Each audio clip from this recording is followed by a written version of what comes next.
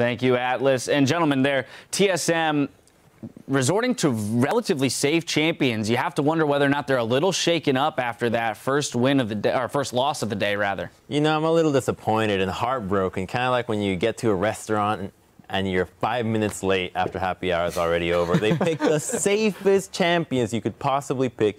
Almost no skill ceiling to these champions. You got Maokai, Sejuani, Zig, Sivir, and Thresh would be the only exception, but they played at the previous game.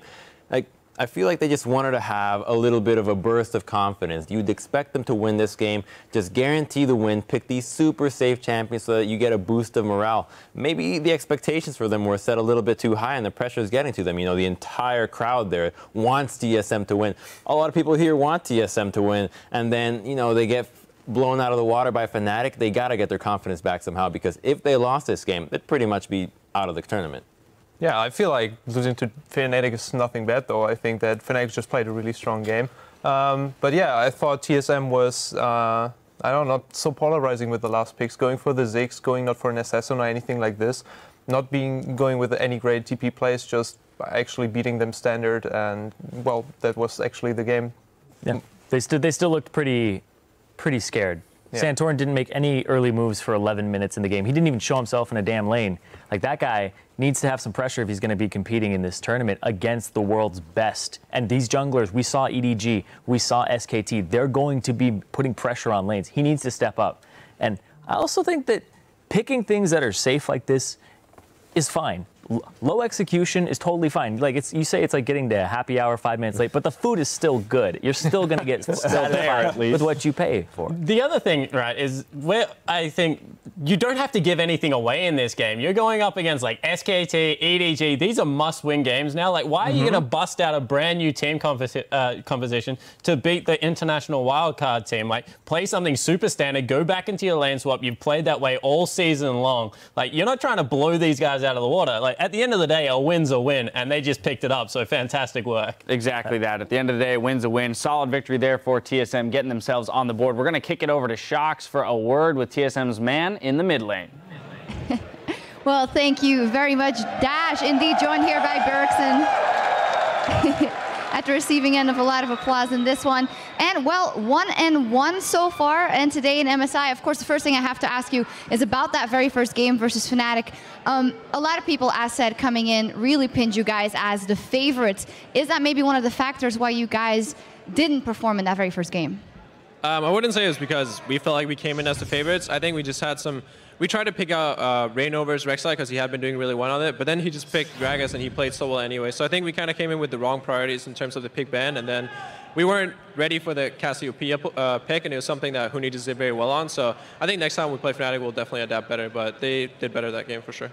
All right, so clear analysis already of everything that didn't go well in this game, in that game, and a very, very good game versus Beşiktaş. But last game of the day, SK Telecom versus TSM. That is, of course, the one that you're very much looking forward to. How does the fact that you lost that first game change your confidence going into that one, and how much can you guys realistically do?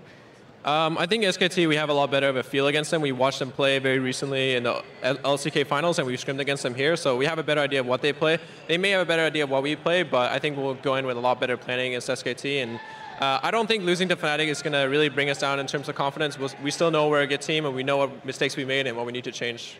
All right. Is SKT a team that you see that might come out with a curveball to you guys, or is that not something that you guys are holding into account? Of course, they can throw a curveball at us, but they're also blue side, so they can't have the crazy counter picks on something like mid lane. They're probably going to be blinding a mid, so I feel like SKT is going to be playing very, very solid, and I wonder what mid they're going to play. Yeah, well, we all are looking forward to that one. Congratulations on that victory, Björkson. And as for us, we're going to shoot it back over to Dash and the dudes over at the desk.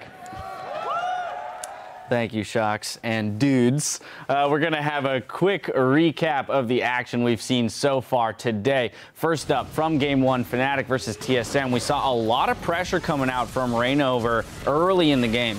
Man, poor Darius here, like getting killed over and over in top lane. He's used to it, let me tell you. Yeah. From NA, he's rather used to that. And then this right here just shows how one-sided this matchup is. Gragas doesn't even get an assist. Cassiopeia gets a full-on solo kill. He's just there as a spectator to watch him die. But the pressure, and from Game 2, Beşiktaş versus SKT, slow start for SKT, but they showed that they were not going to be, put off kilter, and later in the game dominated team fights. And their team fight was just so good in choke points. Azir, Rumble, you cannot fight that there. Right, and finally, Game 3, EDG versus AHQ. 25 minutes for a 5-for-2 there in the jungle. It just shows that EDG, when they do have that slight lead, they're not afraid to fight. Mountain was looking for that engage, and they saw that coming and just immediately stopped there by make a really good support play. They were just like bashing heads the entire like ships in the night, except they hit each other. The real definition of ships in the night. Running straight into, but it shows you too how close this game was in terms of on a knife's edge, where this, another second or two in a Karthus. Yeah. I think both teams were playing the skirmish game really well, but there was no towers falling down until 80 minutes. There was just fighting, and then... It's a tank meta. It's a tank meta. We throw yourself into each other and hope that you survive. Bumping heads, man. We covered it already. They're just going to keep running at each other. A fair number of games under our belt. Here's a look at how the teams are stacked up in the standings. Currently, EDG, Fnatic, and SKT are tied with 1 win apiece at the top of the table, followed by TSM, who's 1-1 after that victory over Beşiktaş.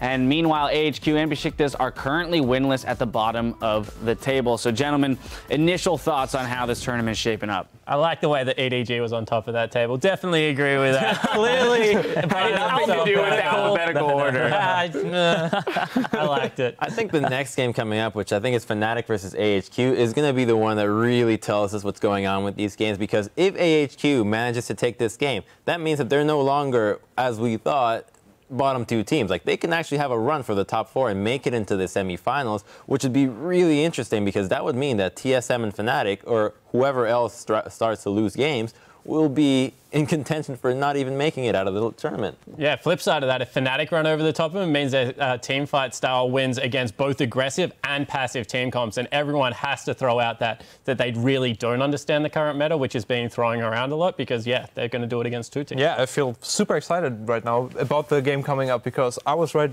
in the beginning with Fnatic, and I think they come out really strong.